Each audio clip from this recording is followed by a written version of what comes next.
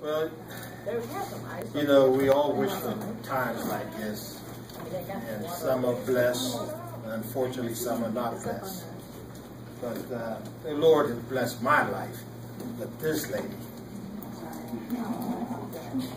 that she goes to tell a story that when we first met, she came to my office for auto insurance. And she said I kept her driver's license. She told me that.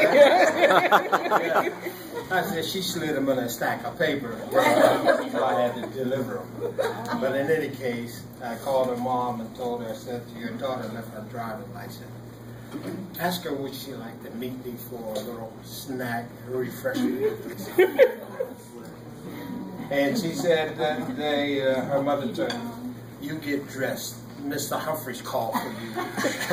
He wants to meet you. But long story short, it's been days of wine and roses with my wife.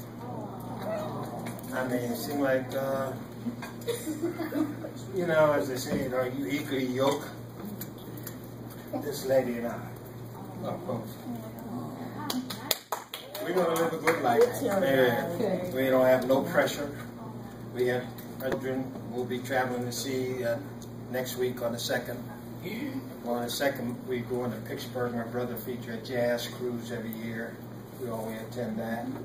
And then immediately after that, we come back to dog and boarding, and we'll be gone for 2 weeks down in Richmond, Virginia, and Charlotte, North Carolina. We have our grandson is graduating from high school, so he's going on to college. And we're just going to take our time and enjoy ourselves. So, then we'll plan. I got a to-do list for her when she gets back.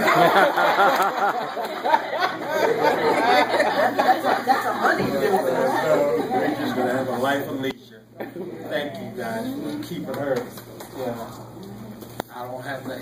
I think I'm the best negotiator there is. Because that's all I do is the. What's the book called? UCP book. If you need some help, I'll do some consulting for you guys.